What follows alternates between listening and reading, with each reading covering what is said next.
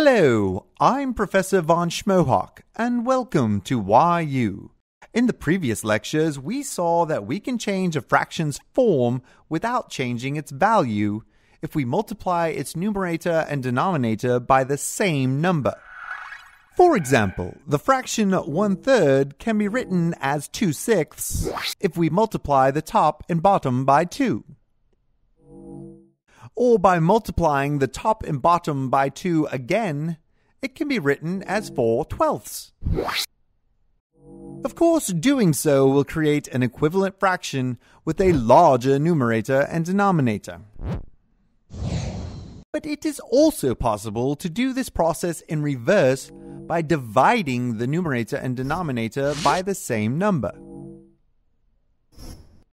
This creates an equivalent fraction with a smaller numerator and denominator.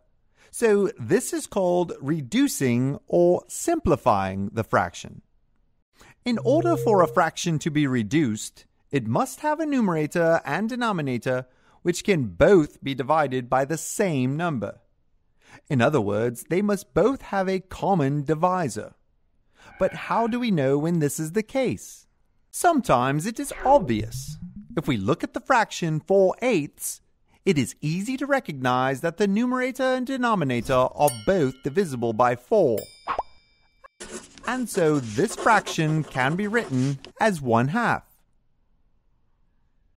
And most people would recognize that the numerator and denominator of 20/30 are both divisible by 10. But then sometimes it's not so obvious.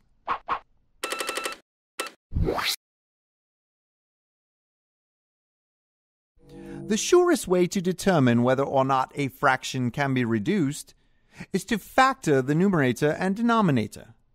For example, say we wish to determine if the fraction 15/21 can be reduced. Factoring the numerator and denominator, we can see that they both have a factor of 3 in common, so we can divide the top and bottom of this fraction by 3. Of course, this has the same effect as simply removing a factor of 3 from the top and bottom. In other words, we cancel out a factor of 3 in the numerator and denominator. This reduces the fraction to 5/7. As another example, let's simplify the fraction 30/42. Factoring the top and bottom, we see that they both have a factor of 2 and a factor of 3 in common. After canceling out the factors of 2 and 3, we are left with 5/7. Let's do a couple more examples. Let's reduce the fraction 30/72. We first factor the top and bottom. This time the bottom has 3 factors of 2 and 2 factors of 3. However, since the top has only 1 2 and 1 3, we can only cancel out a single factor of 2 and a single factor of 3, which leaves us with 5/12. As our last example, let's reduce 7/63.